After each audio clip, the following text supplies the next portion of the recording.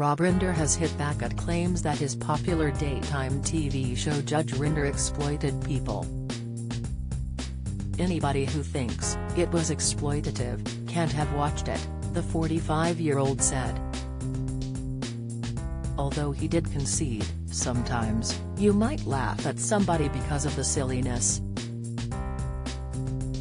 However, with many of his cases involving family conflicts, he feels that the experience was quite beneficial for the participants.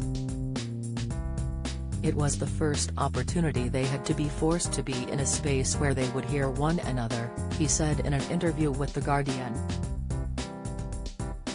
Emmerdale's Fiona Wade flaunts abs in tiny bikini on sun-soaked holiday. Latest, indeed, in an interview with Legal Cheek just after the show launched in 2014, he admitted that he himself had fallen victim to the giggles during a case on the show.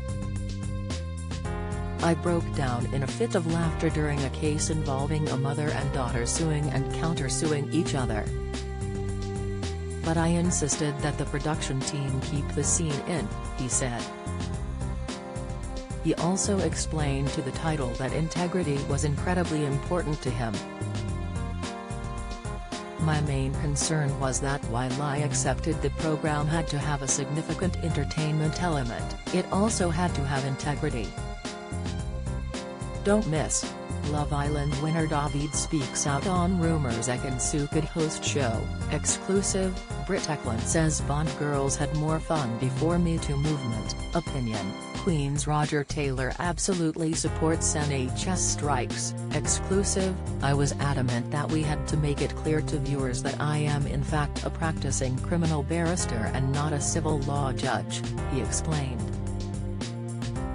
Judge Rinder ran from 2014 until 2020 on ITV and launched Robert into the public eye. Since he hung up his famous gavel, he has fronted several other programs including Good Morning Britain following the departure of Piers Morgan.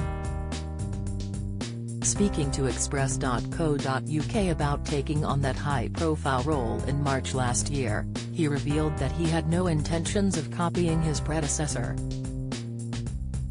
He said, "I'm not consciously thinking about trying to be a Piers, I'm trying to sort of consciously determine how we can be our authentic selves with each other in our way. If I went on trying to be Piers, it wouldn't go well," he exclaimed.